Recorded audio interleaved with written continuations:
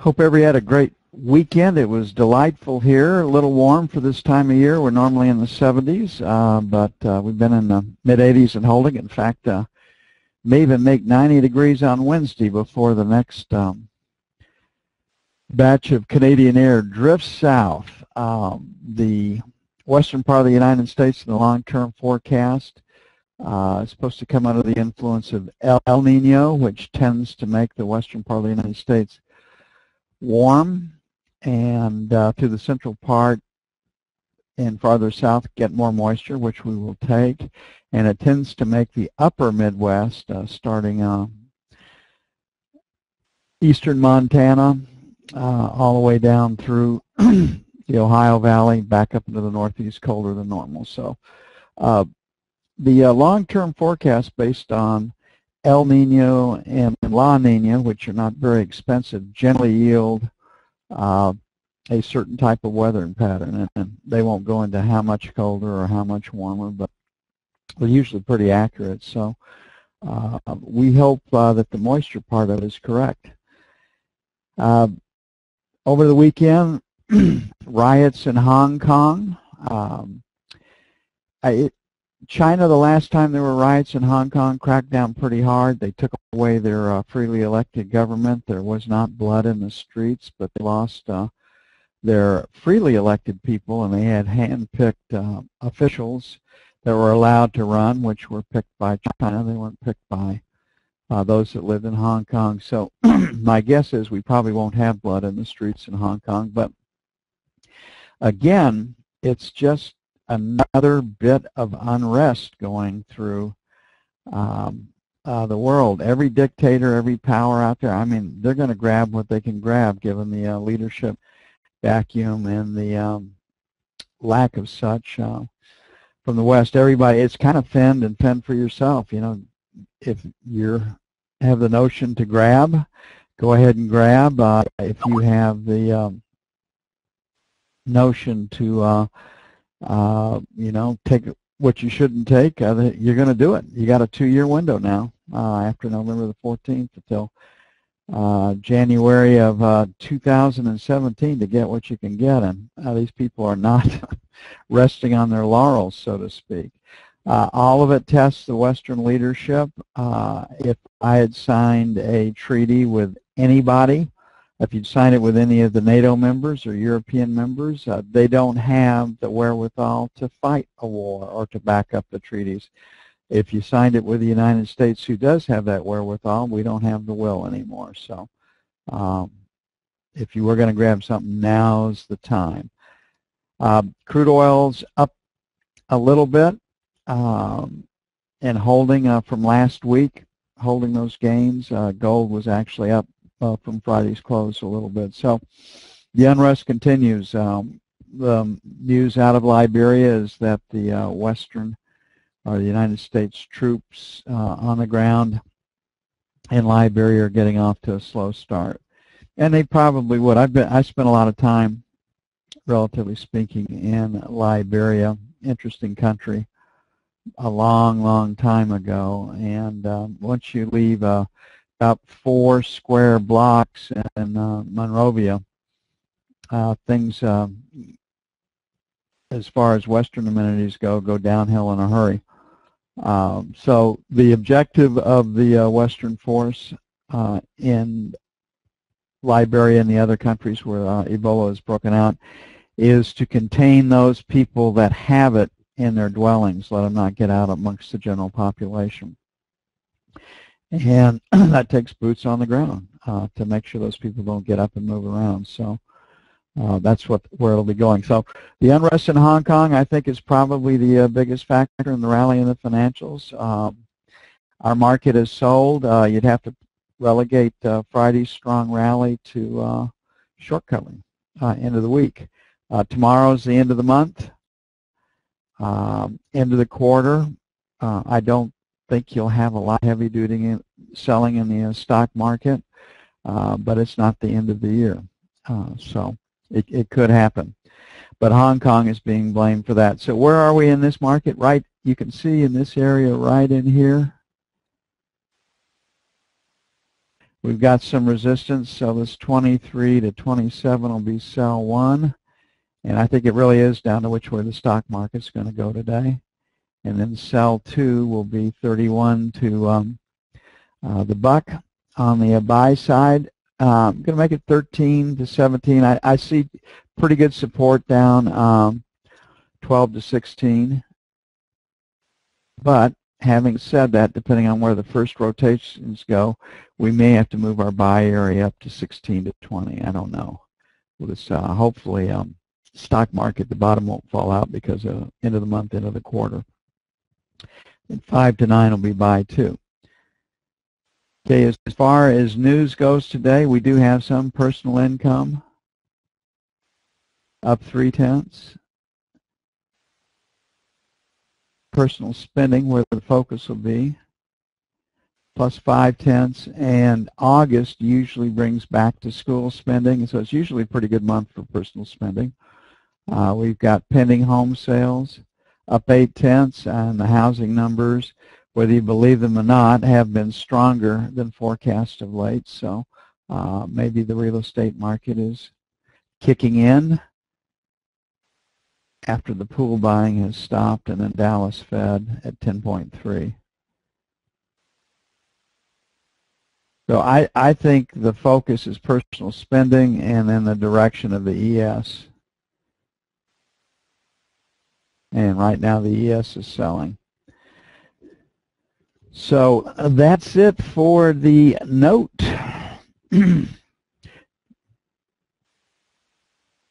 Basically see a range trade. We're going to lean against support resistance and see what happens. If the E-mini continues to sell, you really don't want to be short financials.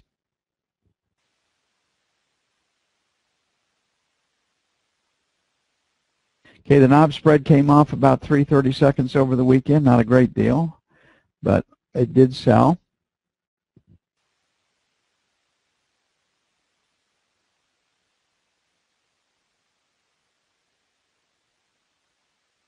And we're right at resistance up here. So the knob spread, if we break out and make new highs up here, could actually strengthen just off of short covering alone. So like the note, based on Hong Kong, we're dealing with a P.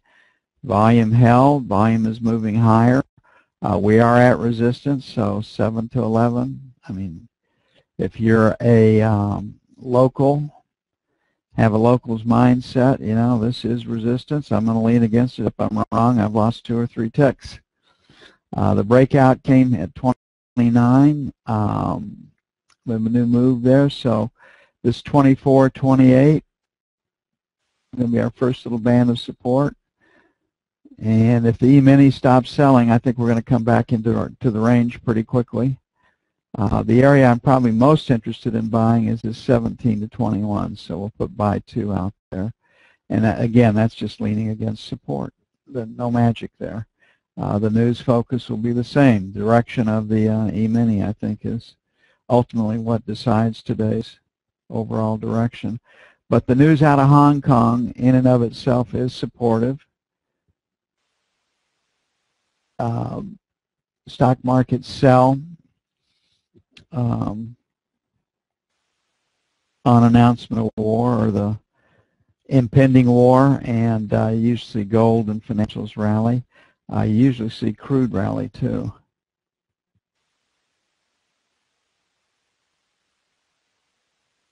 But again, I don't think anybody thinks that anybody will go to war over Hong Kong. It's I mean, if I were somebody living in any of these contested periods or where the dictators are making their moves, I sure as hell wouldn't be holding my breath. I'd try to make my personal situation as secure as possible. Okay, we can see right here that we really rejected prices above 28. The first area, top of value from Friday is 25, so 25, 28 will be sell 1. And then our 30, 33 will be sell 2. Again, the best area to get short is where we've rejected these prices. This would be in this 30 area plus or minus.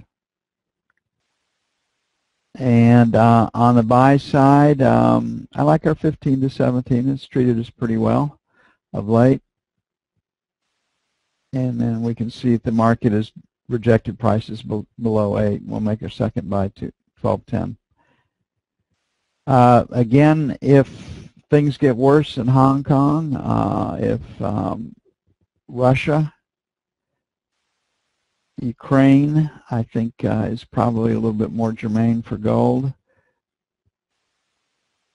than the Middle East is, then gold can take off. But I don't think you get, wholesale selling of gold with all this unrest going on around the globe. It's just pretty hard to see anybody dumping their gold positions big time outside of a large player or a central bank.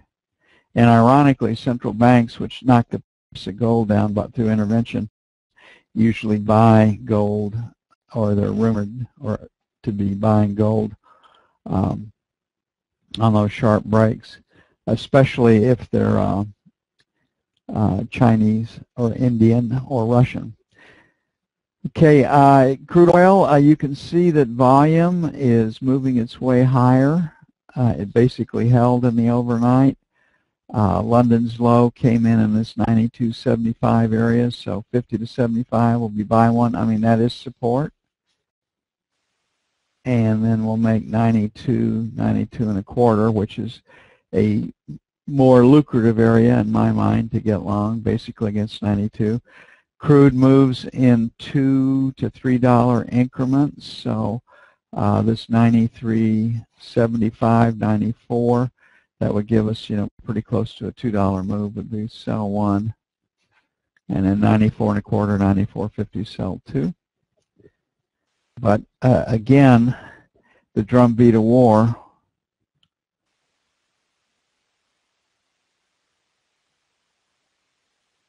is probably more germane to the price of crude oil than anything else right now.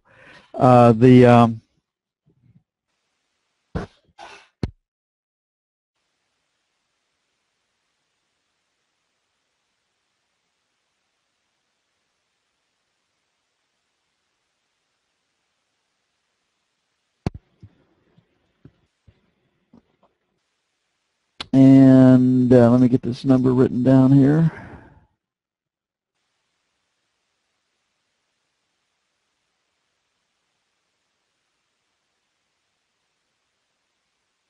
Okay, the euro actually strengthened a little bit over the weekend, and the selling came back in. So right here on the euro, coming up off of its lows, is 26.75 area. Give or take, we're at 27.10. We've got this spill that came out of the 18 area. So getting stops above this little area right in here, that you see that 20 to 30 area is pretty good resistance. So we'll make 20 to 30, sell 1. I got no trouble getting short the euro. And then 45 to 55 for sell 2.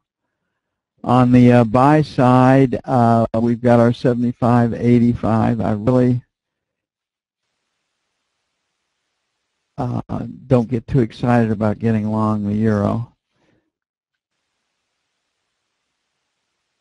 And then buy 2 will be 50 to 60.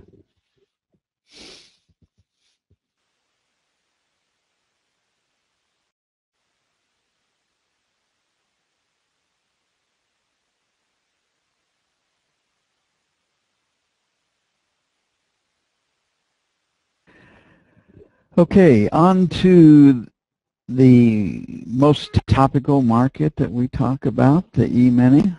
Everybody's favorite player. I'm going to do a London split. Try to do a London split right here. So I think the most positive dynamic that we deal with is going to be end of month, end of quarter.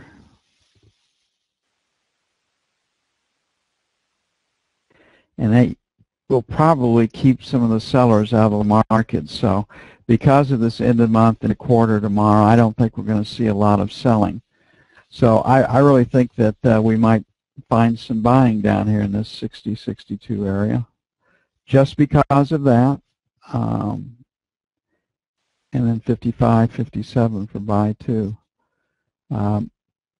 That's really the only reason I have for being long down here is this. On the sell side, we've got we've rejected prices out of the 70 area. We're at 64, so we'll make 69, 71, sell 1, and then 74, 76, sell 2. Basically leaning against resistance. Now, if the market sells today, and that's the direction it's pointed in right now, then perhaps the sentiment has changed a little bit. But the selling started in Asia.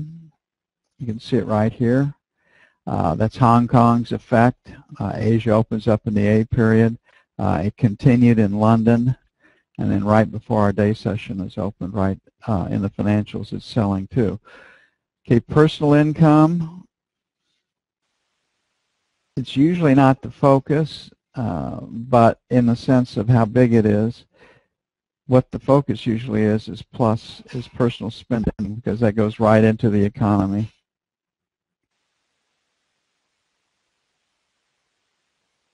Core PCE plus a tenth is supposedly the Fed's most favorite inflation measurement. Pending home sales up 0.8. That's a big increase over where it has been, but the housing starts and permits and sales have been higher than forecast. The Dallas Fed, which no one will pay any attention to, 10.3. The Texas economy is so vital to the growth, what growth we have had in the United States, right up through the center part of the United States, North Dakota down through Texas, because of energy. And the energy prospects for the central part of the United States remain pretty strong, pretty good.